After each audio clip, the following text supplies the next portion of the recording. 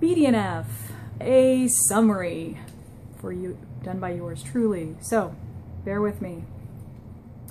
I'm not going to give you that in depth. If you want more in depth, I will try to cover that in future videos, or you can look at past videos on this channel.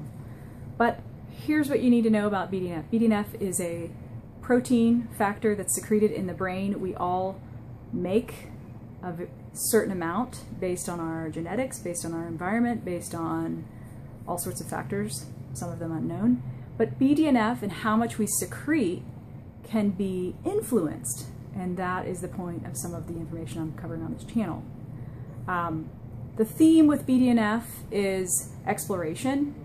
It's a protein that tells us, our cells in the nervous system in particular, to repair, to grow, and even at times to die. It depends on which receptor site it's interacting with.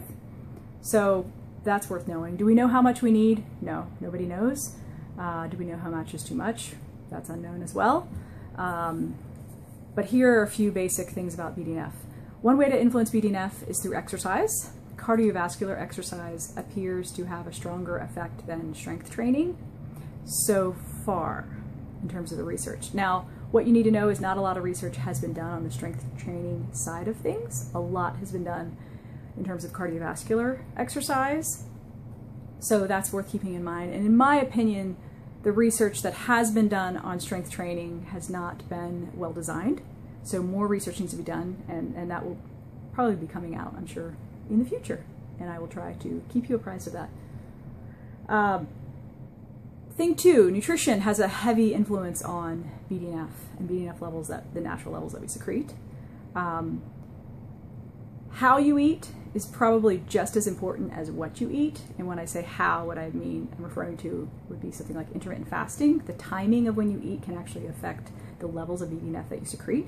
And it is one way to influence how much BDNF gets secreted. There are lots of other reasons to intermittently fast, which I will try to link to a video about that I previously shot. Also, what you eat, things that we know affect BDNF. Turmeric, omega-3s, Tulane honey, which is this Malaysian honey that needs to be more well studied because there's lots of medicinal benefits to it. Blueberries, antioxidants. It's likely that many plants and a plant-based diet, due to all the antioxidants and polyphenols, other great constituents that are in plants, are likely to be beneficial. So check that out. Also avoiding white sugar, white flour, high fats of the wrong sort, and avoiding being obese. All of these affect BDNF levels. And again, we always get into the question of, is it the chicken or the egg? Is it the fact that I'm obese that is decreasing my levels of BDNF, or the fact that I have low BDNF levels that are contributing to my predisposition to get obese? Who knows? We don't know, but we do see a correlation between these two things. A third piece, BDNF, and this is a little bit new, and I will cover a video about this in the future, but BDNF has been correlated as a marker and an influencer, and perhaps a major player in terms of sleep and sleep regulation, circadian rhythms. Now, this makes complete sense if you think about when the HPA axis gets thrown off, a lot of the effects we see, particularly when somebody has the most common way that gets thrown off, which would be a hypercortisol state under high stress long term. We see sleep and insomnia being affected, and to know that BDNF levels are also low when the HPA axis is thrown off makes sense. Because that leads me into my fourth point.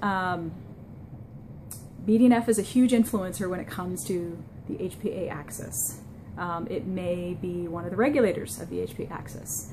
So all these things that affect BDNF, the fact that you can intermittently fast, you can eat certain things, you can exercise, it's possible those are resetting the HPA axis. Now that's just my theory.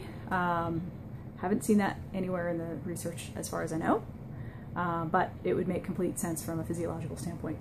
And if you look at the symptoms that we see with something like Cushing's disease, which is an endocrine disorder that causes hypercortisol states, and you compare that to the destabilization of the HPA axis and the symptoms we see, they mimic one another. Sorry, can't talk. They mimic one another in that there's massive overlap. So think about it. Let me give you some symptoms of Cushing's disease. Abdominal obesity, that specific to the trunk region. Also moon fascies, which is like your face gets swollen, so there's a propensity to put weight on in the trunk and in the face. Insulin resistance, a type 2 diabetes. Insomnia, immune dysfunction, mood swings, particularly rage and impulse control, memory difficulties, concentration difficulties, anxiety, depression, hypertension, loss of emotional control in general. All these are very common symptoms of someone who has PTSD, and then in the overlapping things that go along with that, along with their HPA axis getting thrown off. So it makes sense.